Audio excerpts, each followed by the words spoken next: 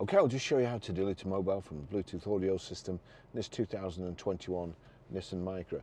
If you go to phone like so, click on phone, there's nothing connected. You see connections there, so we go to connections, you've got add new, Wi-Fi, USB, my phone is listed there. If I click on the information button there,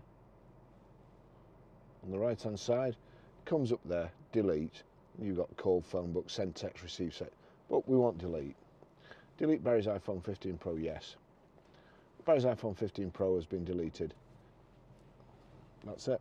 Okay, I'll just show you how to pair a mobile to the Bluetooth audio system in this 2021 Nissan Micra.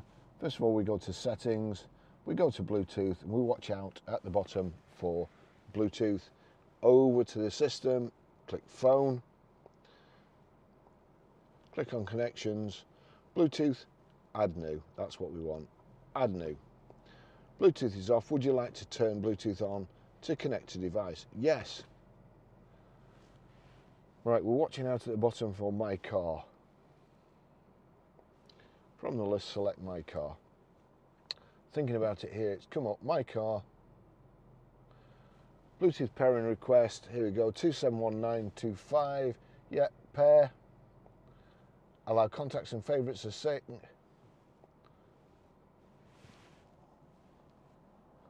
We'll just look for my car connected, that's it done. And it's now showing up on this system too. Okay, I'll just show you how to stream audio or music from your mobile through the Bluetooth audio system in this 2021 Nissan Micra.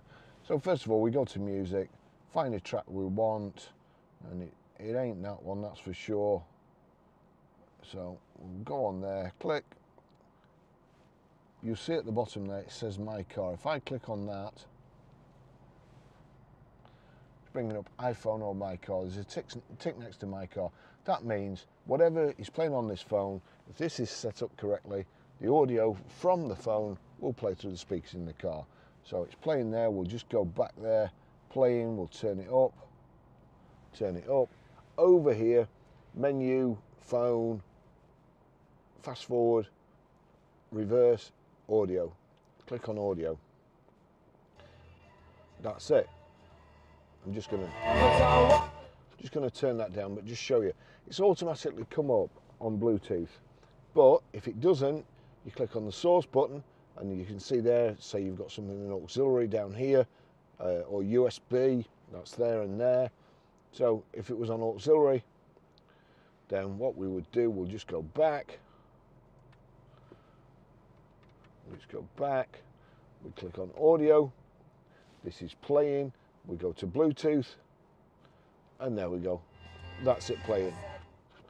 So that's how you do it. Thanks for watching.